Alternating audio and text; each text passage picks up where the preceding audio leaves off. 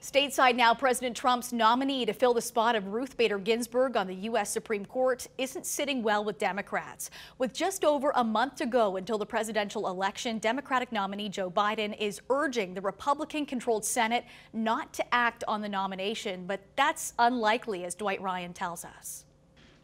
Adding fuel to the already heated Supreme Court debate, today Joe Biden criticized President Trump and the Republican-led Senate for moving too fast with the nomination. The Senate has to stand strong for our democracy. They must not act on this nomination until the American people finish the process they're already begun of selecting their president and their Congress. It comes one day after President Trump unveiled conservative federal appeals court judge Amy Coney Barrett as his pick to replace the late Justice Ruth Bader Ginsburg.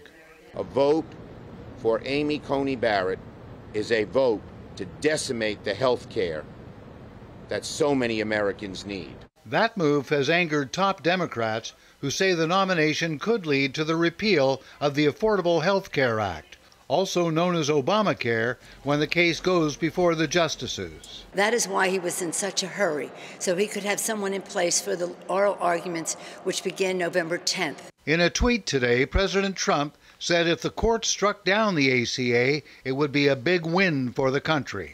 And the White House says GOP leaders are ready to deliver a quick nomination. We've been in conversations with Leader McConnell, with Chairman Graham.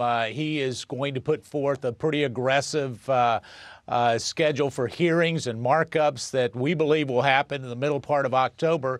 Dwight Ryan, CHCH News.